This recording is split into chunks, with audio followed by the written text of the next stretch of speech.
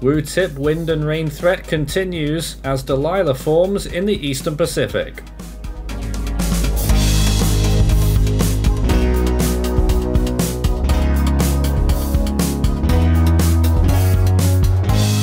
And now the latest around the wide world of tropics. Tropical Weather Bulletin for June 14th. Well, the tropics are quite busy right now with code orange on our status at this time. Wind and flooding threat continues from what was Typhoon Wutip. We've put it back down to a tropical storm at this point, with a high-end one at this time. And our 30th storm of the year, Dalila, formed a little bit earlier on in the eastern Pacific and is very broad and producing storm conditions along the coast of Mexico. The Atlantic is quiet right now with no areas of interest, I am pleased to say. Day 14 of hurricane season, no areas of interest or any warnings. However, it's a different story in the eastern Pacific, which is off to a really hot start to this hurricane season.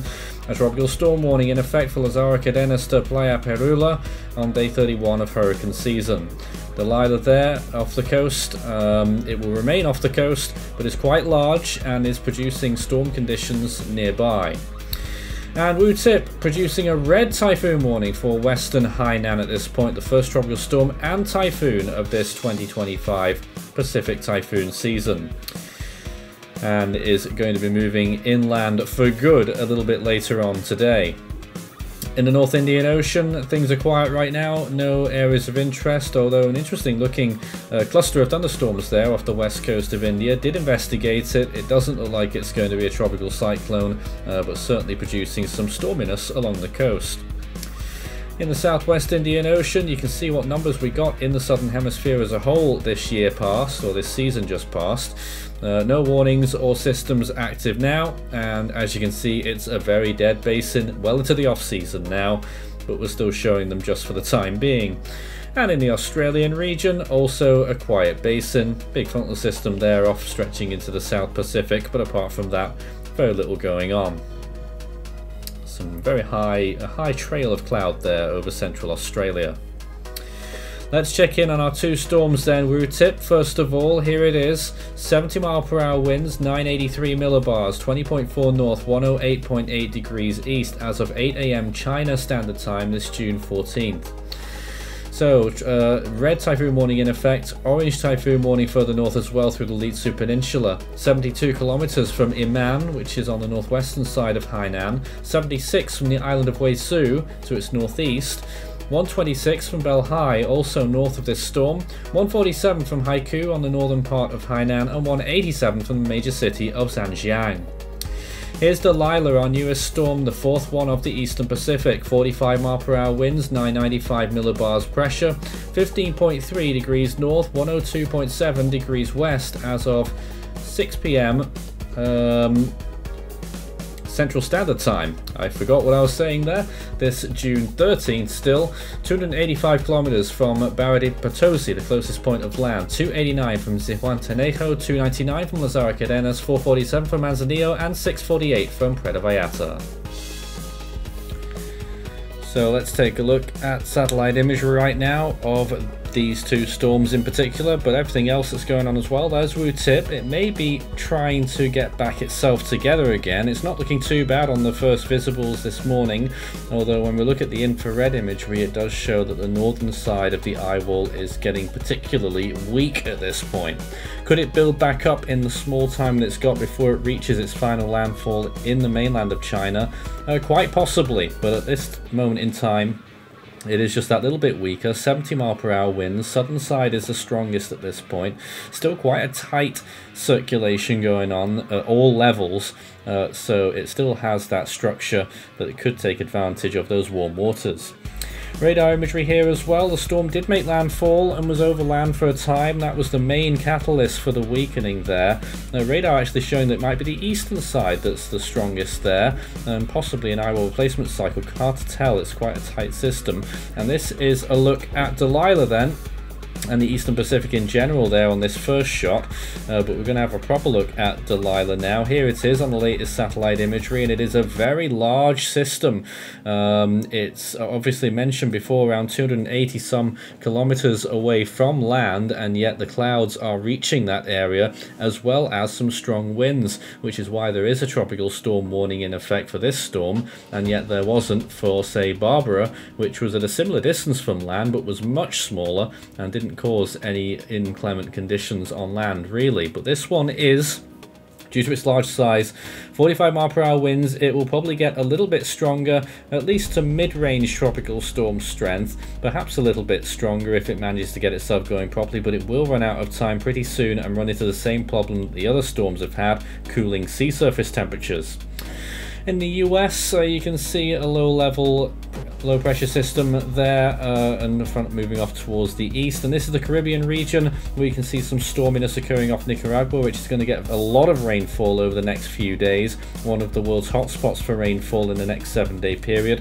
Dalila easily visible on this East Pac imagery, and behind it what might be our next system, and Wutip there, of course, moving in through the Gulf of Tonkin, rounding that corner around Hainan on the backside of it, moving into the mainland of China.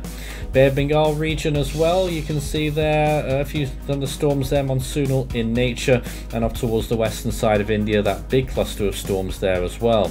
Southwest Indian Ocean looking relatively quiet, interesting low pressure system there over the southern part of Africa, but in general it's a quiet picture.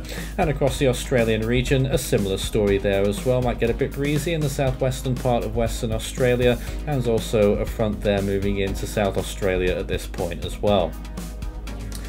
And in the South Pacific, a front moving off well to the south of Vanuatu, and some thunderstorms, tropical thunderstorms blowing up over those islands. In fact, Fiji looking pretty quiet, as is most of the other islands of the South Pacific. And this is a look at Europe right now, where you can see one of quite a few massive storms that blew up across France and northern Spain earlier, and also moving across the North Sea tonight. Looking at sea surface temperatures, the Atlantic is looking pretty good now, around 30 degrees in one or two spots in the Gulf of Mexico, in fact, and off the US East Coast, temperatures are increasing there as well. In the Eastern Pacific, temperatures also still increasing in the eastern part of the region there, in the Gulf of Tehuantepec, over 30 degrees Celsius, but still that massive cliff edge as storms move on towards the west there, which means that we're not really going to see any long trackers at the minute. Western Pacific, very warm waters in the Philippine Sea, up to 32 degrees, possibly in some areas. Wutip enjoying waters of around 29 degrees right now, though it was better in previous days. And in the Bay of Bengal, very warm waters here as well, over 30 degrees Celsius, and a few spots in the Arabian Sea likewise. So when we compare it to average, which is also a big measuring stick really, the orange and red zones being above average, any blue zones there below average. Well, in the Atlantic, quite a few spots are above average there, the Gulf of Mexico in particular, but also the Sargasso Sea region. Eastern Pacific in general is a little bit below average, and despite that, it's produced the most amount of storms, outperforming the other two basins, 4-1. And in the Western Pacific, of course, it is above average there as well. East China Sea, the hotspot right now, as a matter of fact. So the whole region here, this is the oceanic heat content, huge amounts of energy still in there in the Philippine Sea. Storms will have a lot of luck when they really get going in that area. Not so much the South China Sea, even though Wutip was the first one to form. Eastern Pacific was looking okay in those spots to the far east, and the Atlantic, western part of the Gulf, the Caribbean and into the Gulf of Mexico looking really good there now. Some very high energy areas, so if you get a small storm in that area, rapid identification chances are going to go right up. But will it be anytime soon? Well, not if you ask the GFS. In the next 5 days, it doesn't predict any Atlantic systems, but there is that Eastern Pacific one there. Of course, that's Dalila moving off and eventually dies off near Socorro Island, which has killed off 2 storms already. And maybe we can try and see behind that, maybe that next system, it doesn't really get anywhere by the looks of things. And GFS is still hinting at a possible Atlantic system just hugging the northern tip or northern coast of Honduras, although not really showing showing much on that latest run. Here it is showing Wutip, and you just maybe have seen a flash of yellow there as it was moving over the Leyte Peninsula. Possible second typhoon peak just as it makes that second and probably final landfall, moving briskly off to the northeast, getting swept up there, and it becomes, well, loses its identity very quickly, in fact, within the next 2 days by the looks of things there, and what's left of it might end up feeding some convective weather towards Japan. Looking at rainfall over that time period though, this storm could still do a lot of damage there, mainly in the form of flooding, because over that time period, the next 7 days, we could be seeing an enhanced amount of rainfall up and above 300 millimeters there in quite a few spots along the trail of the storm. Even in places that it's already visited, such as Hainan, we could see an additional 250 millimeters. And for monsoonal developments, just looking over towards Myanmar there, 1 or 2 spots there getting up towards 250, if not double that, sorry, 500 millimeters of rainfall there for 1 or 2 spots.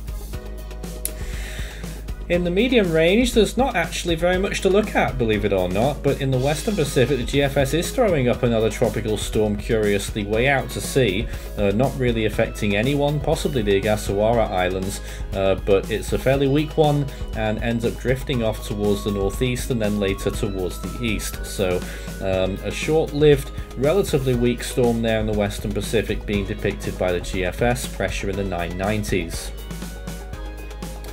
Nothing else in the medium range, so scan the barcode and that will take you through to the Force of the Team merch store, where you can take a look at all our items as well as our full season and individual storm animations on request. You can also find our pages across social media and wherever we are, our outlets, through our Linktree page. And in the fantasy range, which is never to be taken seriously, just gotta emphasize that always, but in fact even this isn't showing that much this time around. It's the Eastern Pacific again that might throw up another storm in that very long range. This is day 10 to 16, so we're very near the end of the month here. There's another run-of-the-mill, but rather broad tropical storm there, very much like Dalila as a matter of fact. Moving on, paralleling the coast of Mexico, not quite hitting, and then moving off towards the west in the end. So a very sedate month, if that turns out to be true in the grand scheme of things. What was not sedate was what happened in 1974, where we had one extra system, and it was a strong one. Hurricane Connie, which was peaking as a strong Category 3, very compact hurricane there in the Eastern Pacific, was turning towards the north at this point as well. Let's think of Cosme, but much stronger as a matter of fact. Quite a decent comparison, though Connie was a little bit further south. We also had Dolores, which pulled 1974 level with this year so far for named storms on this day, and Emma had formed in the Western Pacific, that was heading towards the Philippines as a tropical storm. So, busy times right now, certainly busier than it has been, but still waiting for the first Atlantic storm, which will be named Andrea. In the Eastern Pacific, the next name now is Eric, and in the Central Pacific, it will be Iona. Still code orange with 30 storms to our year name now. In the Western Pacific, the next name is Sepat, and in the North Indian Ocean, it remains Shakti. Even though we did have a tropical storm that probably should have been named earlier in the year. And in the Southern Hemisphere, the Australian region, next name is Fina. Southwest Indian Ocean, Lyra, if it's before the end of the month. And in the South Pacific, the next name is Ermil. That's it from tonight's Tropical Weather Bulletin. We'll be back again soon. Become an Ultimate Fan today.